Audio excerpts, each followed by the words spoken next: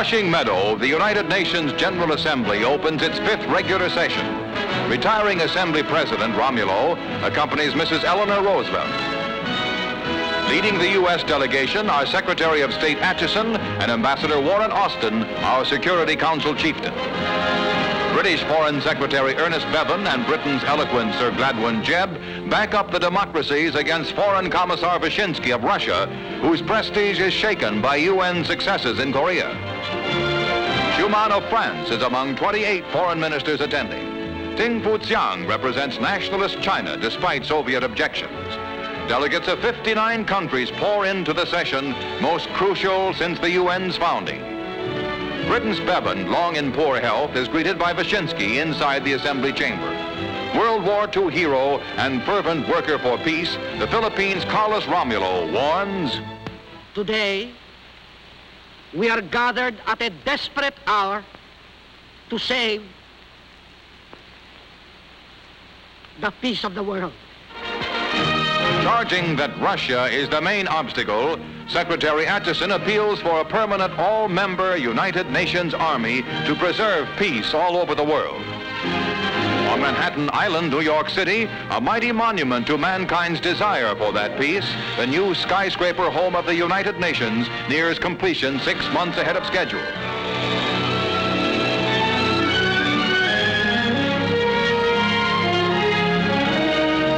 Already, the 3,000 employees of the UN are being moved into the new building in shifts, with all of them expected to be permanently settled by January 1st. High above the busy streets of the world's greatest city, the organization which represents the world's greatest hopes for survival and freedom takes over in its permanent headquarters.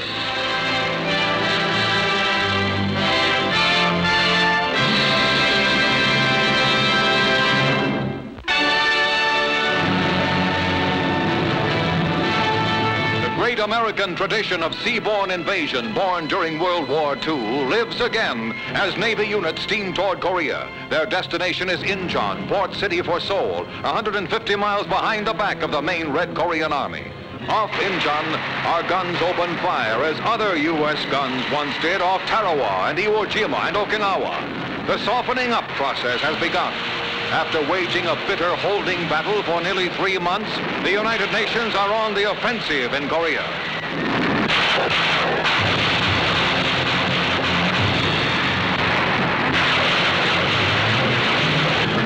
Planes come overhead for a final strafing at 6:29 a.m. on September 15th. At 6:30 in the murk of morning, the first waves start for shore. In the dawn's early light, they climb up the 9.5-foot seawall. These are men of the 1st Division, United States Marines.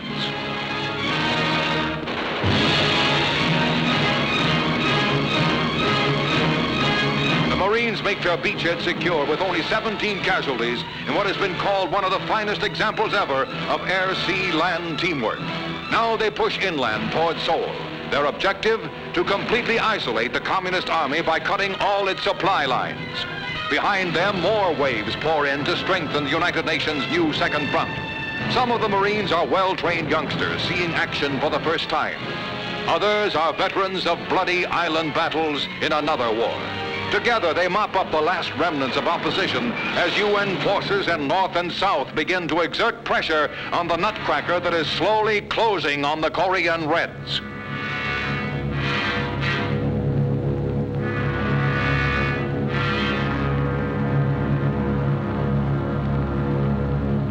Two days later, as the cleanup job continues around shattered Incheon, the United Nations Supreme Commander, General Douglas MacArthur, comes ashore.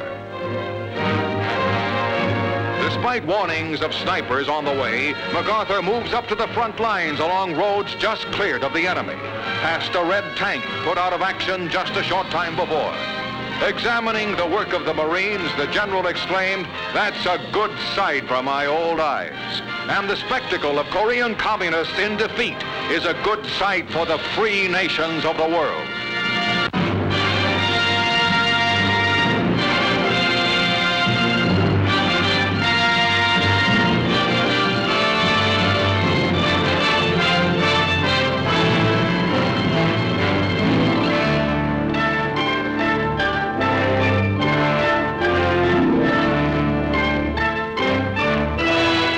of the China Sea is Formosa, once the home of Asiatic pirates and headhunters. It is a hot, mountainous, leaf-shaped island about the size of Massachusetts and Connecticut combined. In 1895, the Japanese seized Formosa in their war with the old Chinese Empire. The island, one of the Japanese bases for the attack on Pearl Harbor in the Philippines, was seriously damaged by Allied bombings during the war. The population is mostly Chinese, 5 million of them, and 500,000 Japanese and native tribesmen. The flat, fertile 1/4 of Formosa supports the bulk of the population. At the end of the war, Formosa was restored to the Chinese. Now it is the last stronghold of Chiang Kai-shek and his nationalist government, driven from the mainland by Chinese communist armies. The Generalissimo and Madame Chiang, once the foremost personalities in Asia, stand at the head of a rejuvenated and strengthened, though all but exiled government. From Formosa, Chiang hopes to launch the attack that will drive out the communists.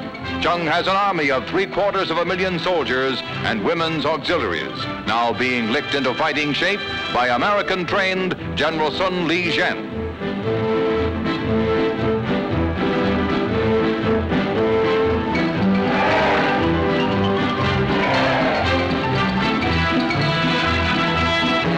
Sun's men make the most of equipment received earlier from the United States or left behind by the Japanese.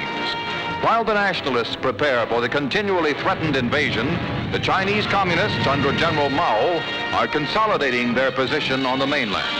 Although many in the West hope that Mao, objecting to harsh pressure from Moscow, may swing away from Russian influence, there is as yet no outward sign of it.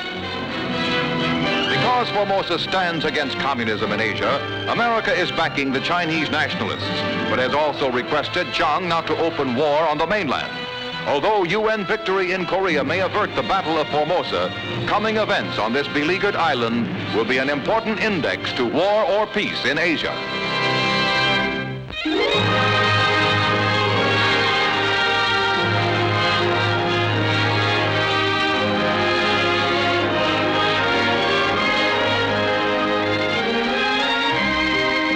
In the Egyptian Red Sea Peninsula of Sinai, where hallowed belief says that Moses received the 10 Commandments, is the ancient monastery of St. Catherine, whose Greek Orthodox monks follow an austere and penitential life, unchanged since the days of the Desert Fathers.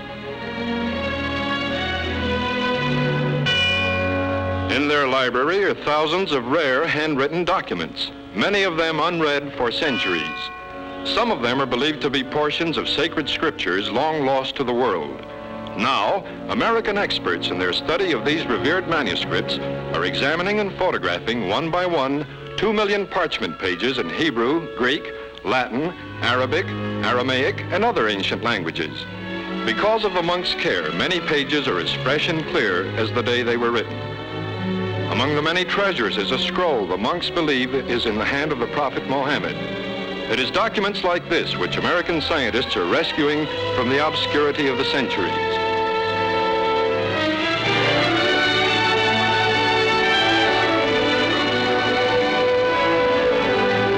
It's milking time at this ultra-modern dairy in Delano, California, and these cows are heading for the barn. A lukewarm spray stimulates milk hormones before the cows move onto a conveyor line, where they will be fed and milked at the same time. The conveyor, the invention of dairyman H.C. Kane, is the latest addition for subtracting milk. A milkmaid attaches standard milking equipment. The rolling line speeds the cows through at 10 feet per minute. The job is done in 7 minutes, and every 35 seconds another cow steps into line. Less than an hour is needed to milk a herd of 100 cows. The milk is next processed and bottled. American inventiveness sets up a real production line on the farm.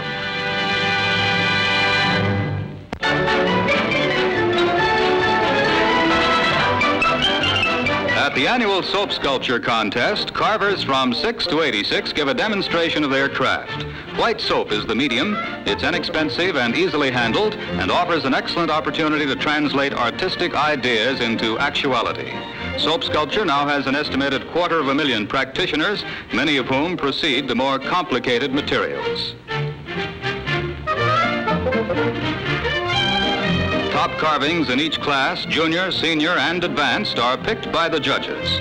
The winners in the competition, which attracted 5,000 entries, are The Wrestlers by Donald Stewart of Dorchester, Massachusetts, Ferdinand by Jack Pinnell of Columbus, Ohio, and Insomnia by Leo Storch of Long Beach, New York. Soap sculpture proves an age-old question. It was the chicken that came first.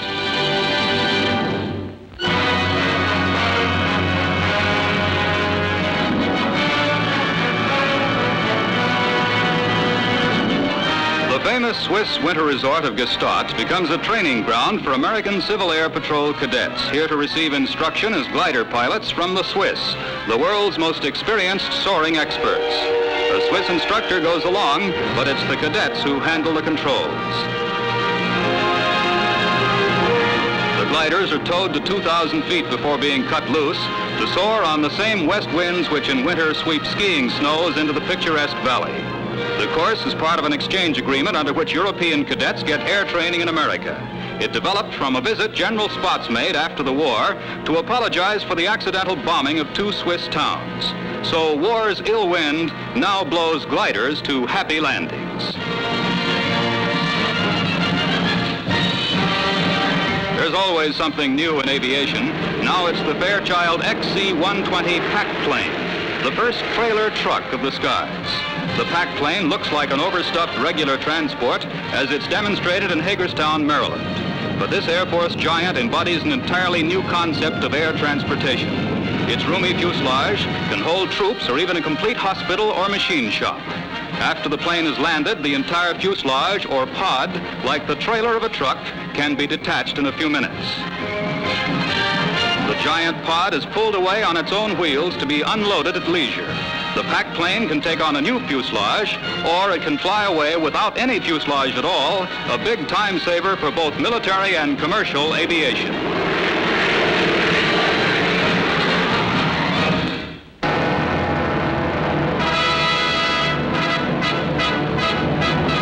The latest model of the world's largest bomber, the B-36D, takes to the air on a test run.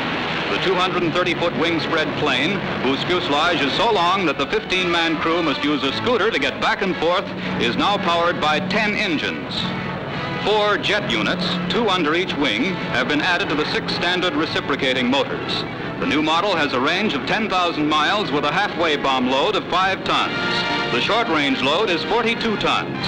It's truly a formidable addition to America's global Air Force.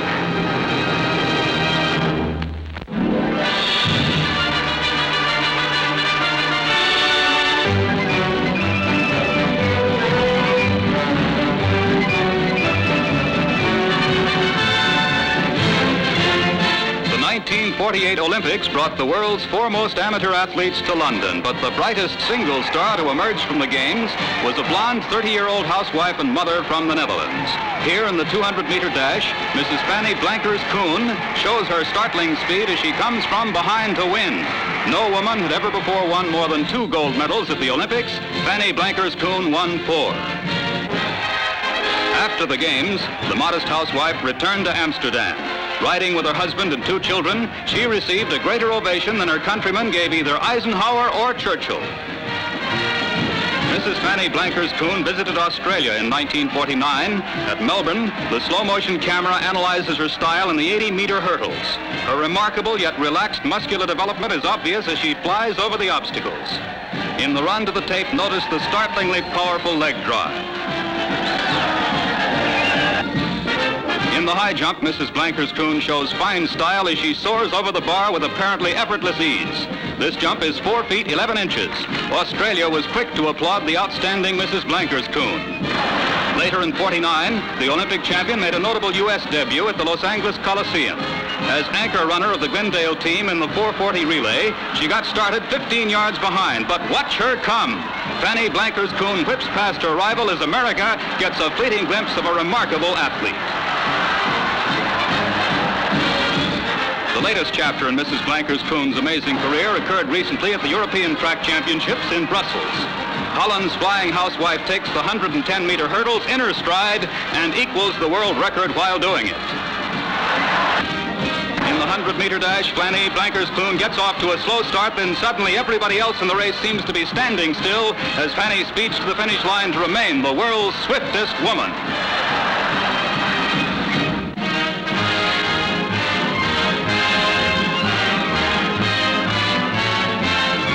At Forest Hills, New York, 21-year-old Herbert Flam and 25-year-old Arthur Larson prepare to meet in competition. The prize is the men's singles national amateur tennis championship. Herbert Flam serves. He's an agile player with much endurance, but Arthur Larson, fighting to become the first left-handed player to win the title in 20 years, takes this point. Larson serves. His strongest assets are his service, his lobs, and his passing shots. Flam relies on the volley and smash. Larson's strategy wins this point, but it's a tough, evenly matched battle all the way. Flam serves. After losing the first set, he takes the second and third.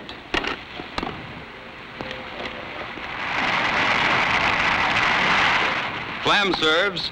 Moving to the net, he launches a savage attack while Larson counterattacks by lobbing the ball over Flam's head.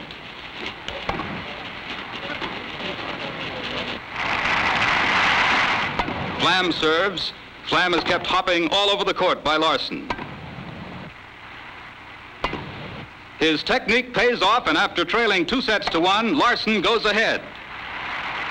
Larson serves on match point. The Larson lob lands on the baseline, and the long match is over. The crowd cheers two game competitors as Arthur Larson, who handled a Tommy gun in World War II, sharpshoots his way to the national amateur tennis crown.